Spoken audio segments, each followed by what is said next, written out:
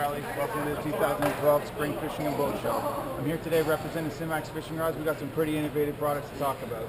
This is a Simax Loca. This is IM11 graphite with brand new Keegan porcelain inlay guides. The difference between porcelain inlay and something like a ceramic inlay, a lot of guys are throwing braid on these rods, 65, 85 pound test for pulling fish out of the nastiest stuff you can. What happens is you create guides and cuts inside these guides. Porcelain won't allow you to do that as far as cheaper material might. The nicest thing about these rods, in my opinion, other than them only being a 6-ounce rod, is these are tungsten removable discs. You can add them or take them away as you see fit to balance your rod, to keep your tip up and the back down so you feel nothing but the fish on the end of your line when they're in it. Aside from that, we've got a spinning rod version of the same rod, IM11 graphite. These rods weigh 6 ounces as well.